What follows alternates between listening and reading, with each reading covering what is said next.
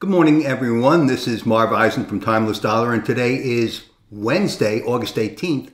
And trading the S&P E-mini and Micro E-mini market today is going to be a little bit different, especially for all those new traders who don't know what the FOMC minutes announcement is.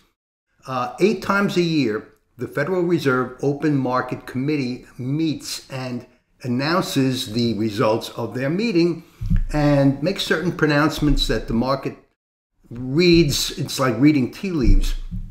Basically, what's going to happen today. And I have let's see, this is the Micro E-mini chart up. I have a green horizontal line indicating the close of yesterday, August 17th, Tuesday. And the market today, I'll make an educated guess. I think it's a pretty good guess. The market today, up until 2 o'clock, is going to gyrate just around this green horizontal line. It's going to gyrate up and down, up and down. Not going to go much, not going to go up much, not going to go down much. Playable, but still, at 2 p.m., Federal Reserve Chairman Powell is going to announce the meeting of the FOMC minutes. In the FOMC minutes. And all hell is going to break loose. If you are a novice trader or beginner especially, do not be in the market at 2 p.m. or just if you're going to be trading, get out maybe 10 minutes before, but do not trade. If you are going to trade, beware of this. During that announcement, there's going to be a high market volatility up and down. And if you're going to trade it, you can be 50% lucky, 50% unlucky.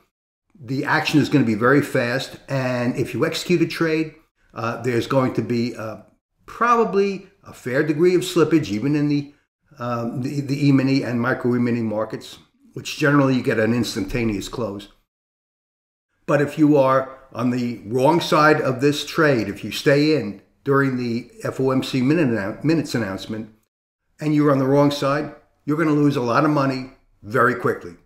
I'd rather you don't do that. Just stand by, watch the action, watch what happens, and then things will sort of taper off and the market will find an equilibrium level. Anyway, this is Marv Eisen from Timeless Dollar. Wednesday, August 18th.